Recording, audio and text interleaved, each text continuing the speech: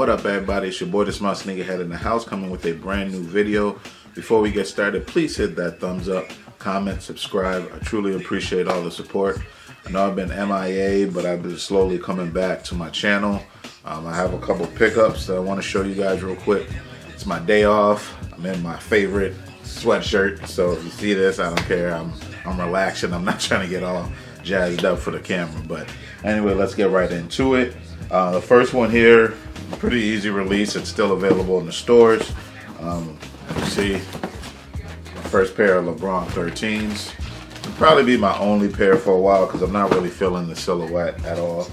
But I had to pick these up. It's a pretty good concept behind them. And like I said, they're readily available for at or under retail now. So we have the Friday the 13th Lebron 13s. I think these are dope. The colorway is nice with this weird shape and design. Solid colorways work well with the Lebron 13 in my opinion. That opening night colorway was pretty dope, even though it reminded me more of BHM's. But I just love this theme. The blood splatter. You know, you have the LeBron James on the one tongue here, and then the witness. Witness on the other tongue there. So I thought this was really, really dope. This white really plays well on this shoe.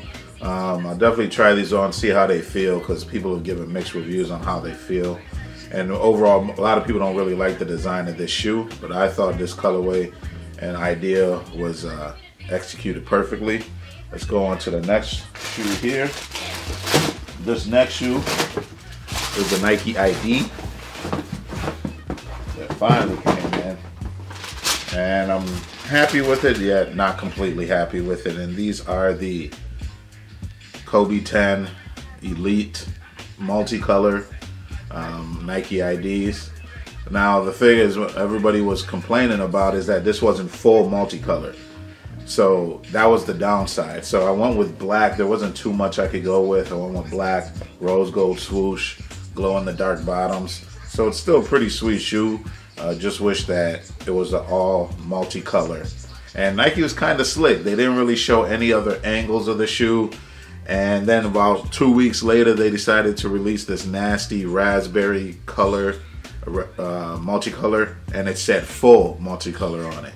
So that one had a full multicolor upper, but this had the little half and half theme here. But overall, still a nice shoe.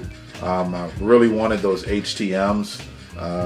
But I struck out like most people did when Nike did the random drop on those. I waited almost 2 hours, didn't get the shoe, but it's whatever. But yeah, folks, just two simple pickups here. Let me know what you guys think.